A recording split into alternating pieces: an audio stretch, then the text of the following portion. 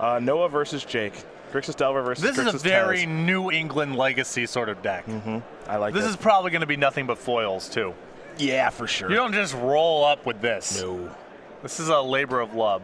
Remember, Team Card Hoarder, Noah Walker, 9-1. See if we can overcome everything that Jake is doing over here. Jake from State Farm.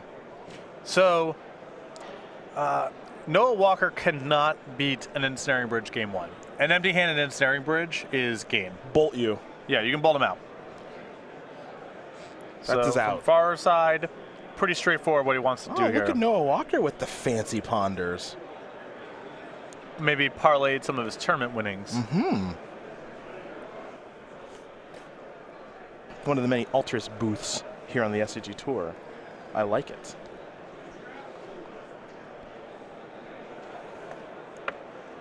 All right, Noah's happy with the ponder. Let's go back over to Jake.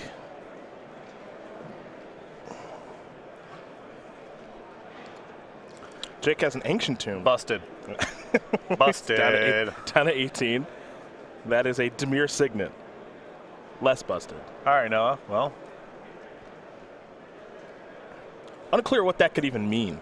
it's bad news. Yeah, it's not random. Doesn't strike you as fair. It's not random, Okay. whatever's going on. Noah Walker. Gonna sacrifice Blue to Delta, go get an Underground, so you know Wasteland Jet here.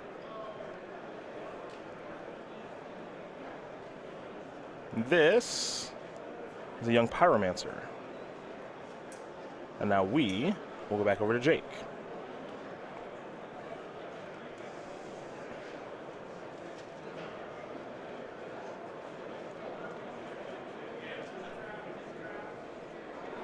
See what Jake wants to do here on his second turn. He's already got access to 3 mana. He plays land, he's got access to 4 mana, so he's going to sacrifice the Flooded Strand, search up a land.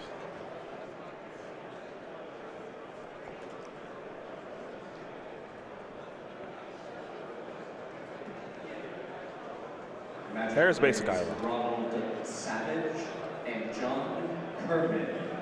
As predicted, just all foils. Yep. You were on A it. labor of love. You were on it since day one.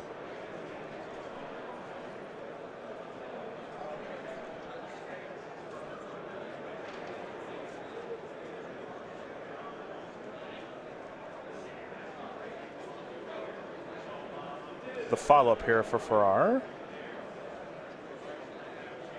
It's a Walking Ballista for 1. Sweet. So 1 of in his deck. And I like here trying to play around days. Doesn't need to do it for 2 as long as he can keep the board relatively clear. He's got a big edge as the game proceeds. I'd kill that thing, yeah. All right. Ballista will trade with Young Pyromancer. You can see Walker with days in hand. Yeah. So very heads-up play there from Farrar. Flooded Strand, Young Pyromancer. Straightforward turn there for Noah. Let's go back over to Jake.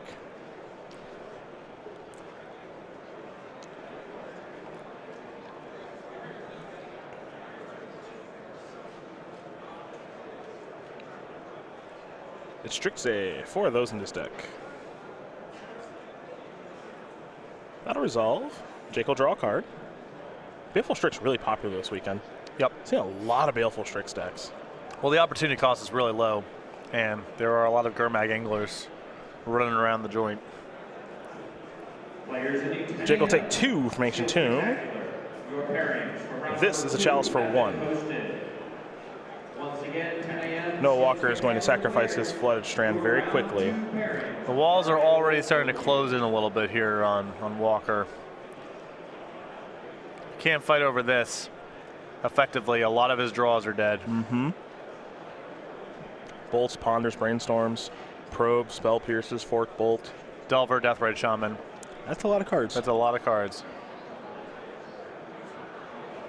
That's Spell Pierce.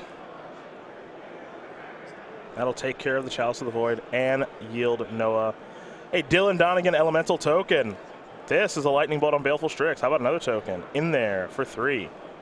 Young Pyromancer's getting rolling now.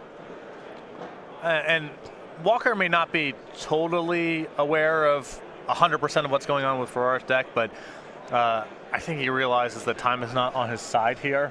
No, I think the longer we go, the worse it gets. Yeah. And so I appreciate just trying to beat down. 3 mana. Toxic Deluge.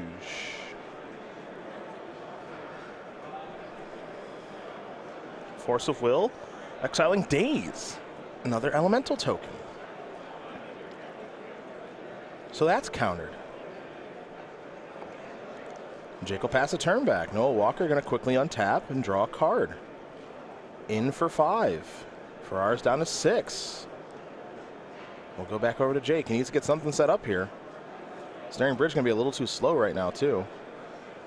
It looks like Force of Will, Sword of the Meek, and Chalice in hand. Not great. Probably doesn't want to use that Ancient Tomb again either.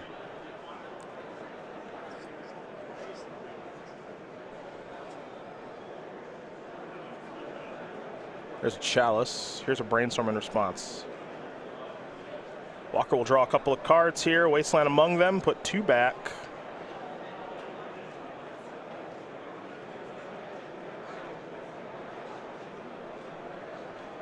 Now take care of it.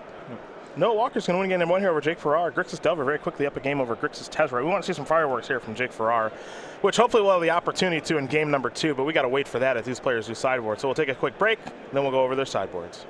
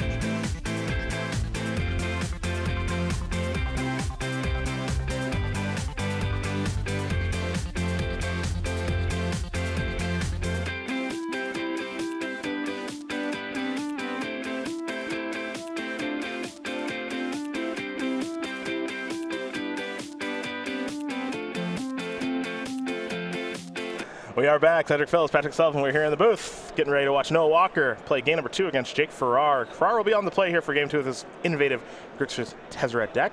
4 Leyline of the Void, 2 Loathsome Golem, an Engineered Plague, a Walking Ballista, Toxic Deluge, a Misdirection, a Padim, Council of Innovation, a Trinisphere, a Chain of Mephistopheles, a Helm of Obedience, and the Abyss. I know you know all the inner workings here. Yeah, I just don't know the card from Kaladesh, the Enchant Worlds I know. So yeah, of course you do. I would probably bring in the extra anti-Young Pyromancer stuff, which is the Engineer Plague, the Toxic Deluge, and the Walking Ballista. Once you're there, I think you could bring in the Abyss, and a Chains of Mephistopheles probably comes in against any deck that's flush with cantrips. Other side of things, we got Noah Walker, who's got 3 Cabal Therapies, 2 Surgical Extraction, Pyroblast, Red Elemental Blast, Fork Bolt, March Casualties, Abrade, Ancient Grudge, Dismember, Pithy Needle, the Price of Progress, which is definitely good in this matchup, and a Flusterstorm. Yeah, I like the price. I think you want the Needle, the Grudge, and the Abrade. Those are kind of your anti-artifact measures. I don't know if you want to go so deep as to bring in the blasts. I would imagine Noah wants to cut the Fork Bolt and the 4 Lightning Bolts, so that's 5 slots. Maybe that gives you enough room for the Red Blasts, too. Well, those are the options there for both players. They'll be underway here in game number 2 in just a moment. Let's talk that StarCityGames.com weekly sale for the first time today, where you've got until tomorrow morning at 10:59 a.m. to save on 10% of select Eternal singles. Yep, make sure to head back, Monday afternoon, because 11 o'clock Eastern time.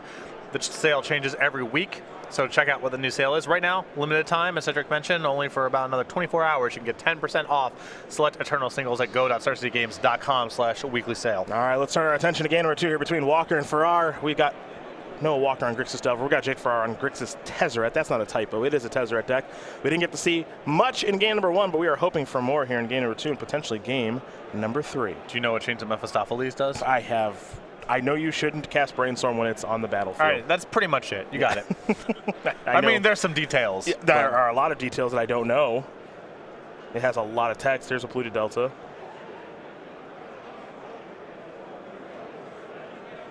Go over to Walker. He's going to sacrifice the Flooded Strand.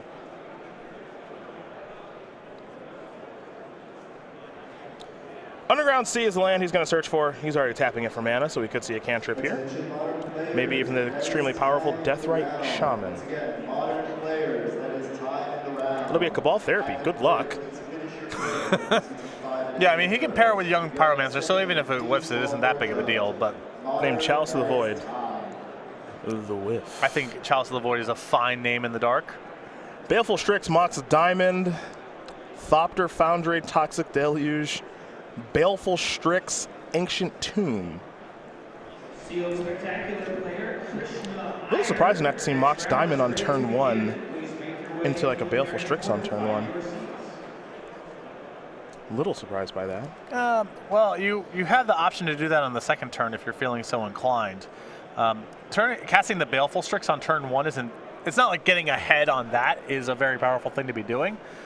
And you may want to have a little bit more information about, you know, what land to pitch if you draw a land the next turn. There's Ancient Tomb. Here's Mox Diamond. Discarding City of Traders. Oh, fair enough. Now sacrifice Polluted Delta. I think there's an argument for doing what you suggested, because you might want to do the same thing on the second turn, and then, you know, you're cantripping earlier, you're churning through your deck. But I don't mind the play of waiting one turn in the event that you draw a land that might be worse than your Ancient Tomb. And Farrar got paid off because that's exactly what happened. Yeah, drew City of Traders. It was kind of perfect.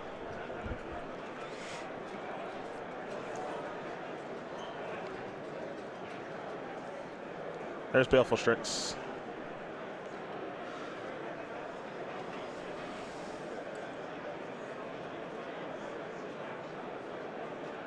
To Walker we go.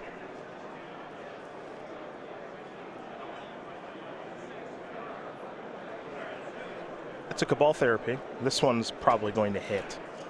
Named Baleful Strix. Dak Fade in the draw. Oh yeah. Hell yeah. Oh yeah. We are doing it. Yes, we are. Dak Faden on the screen, please.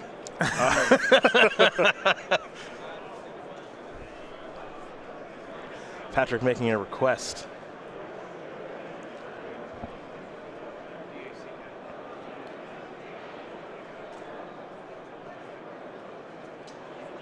No, Walker, I have to imagine that's a second land. There's Dak Faden. 3 mana, 3 loyalty. +1, target player draws 2 cards and discards 2 cards. No, it's target player that does that. -2, gain control of target artifact. -6, you get an emblem with whenever you cast a spell that targets 1 or more permanents. Gimme. Take that permanent. Which is not exactly like Farrar is flush with cards that target. So it's not really about going the ultimate. I think it's more, he's got a lot of mismatched jumbly pieces, and drawing 2 and discarding 2 a turn is really good. You understand that Dak Faden is the greatest thief in the multiverse. You know I've heard. You've heard that? Whoa. Yeah, Deathrite Shaman, Cabal Therapy, flashback. Yeah, see you later, Dak Faden. We're not having any of that happen. Yep. All right, Cabal Walker Therapy. showing a lot of respect there for Dak Faden. I think you should. That's a painful therapy to flash back in that spot. But let's see what the follow-up is here. All right, Thopter Foundry. Just waiting on a Sword of the Meek.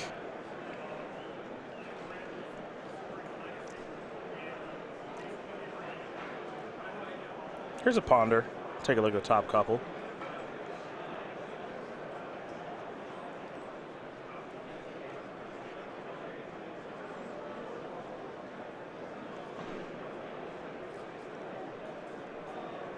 And he's going to shuffle. So,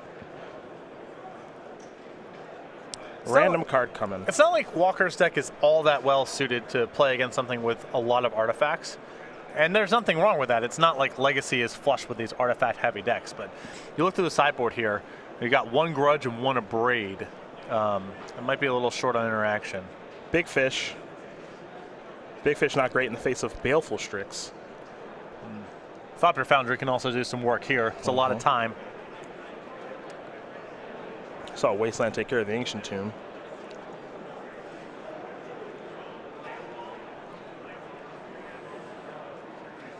Jake with the replacement Ancient Tomb. 2 mana. Chalice for 1. All right, not bad.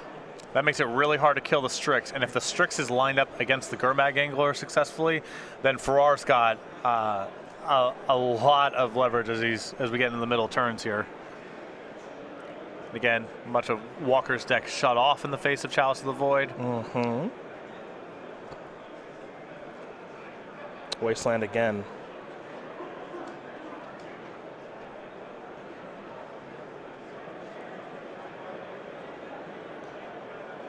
And Walker had no interest in attacking. No surprise there.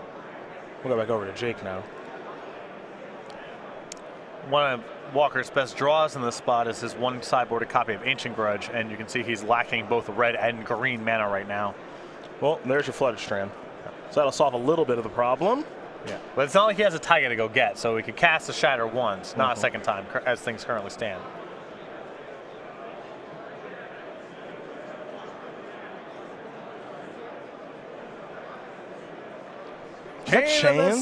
Mephistopheles. A little redundant now with the Chalice on 1, because that locks out the cantrips anyway. So the deal is, basically, if you draw beyond your draw step, you have to put a card back on top of your deck for each card beyond the first. All right, I'll read it off to you. Break it down. This is some good template. Every time a player draws a card, that player must first discard a card from his or her hand. If there are no cards in player's hand, take top card from library and place it in the graveyard instead of drawing. This enchantment does not apply to the first card drawn by a player during the draw phase. It's easy to understand. I like that there are just words missing because they had to try to get it in 6 lines of text. So the font is really small and also says take top card, which is not English. Legends is dope. Anytime I see someone that has a deck with a lot of Legends cards in it, I'm excited. Oh, we found the problem solver. True Name Nemesis. Yeah, True Name Nemesis. It gets through all this rubbish. So now the pressure's on Farrar here to resolve an Ensnaring Bridge. That's his cover against True Name Nemesis. Some sort of planeswalker, perhaps. Some of his planeswalkers can also overpower in this spot. Yeah. That's true. Where is the greatest thief in the multiverse? He's in the graveyard. Oh, right. That's too bad. Cabal Therapy. Yeah, it wants to show up, though. You can't search for a Swamp and Flooded Strand. There we go. Nope. Try again. You can search for it on basic. Yeah, I mean, he's clearly worried about getting wastelanded again. Oh, no, it wouldn't have a 3rd wasteland. That'd be the luckiest thing of all time. Does not apply. Yeah. Does not apply. Yeah. Take top card. Take top card.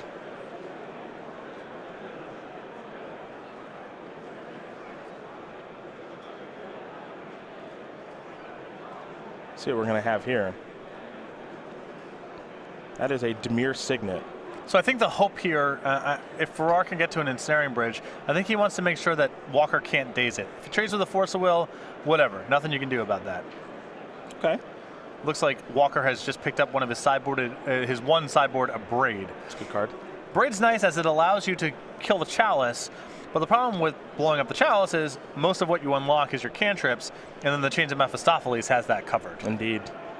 Well, here is a Braid on Baleful Strix. And this is why Noah's deciding to go after the Baleful Strix here. There really isn't a whole lot to do getting rid of the Chalice. Now he's going to come on in with Gurmag Angler and True Name Nemesis. Farrar's down at 10.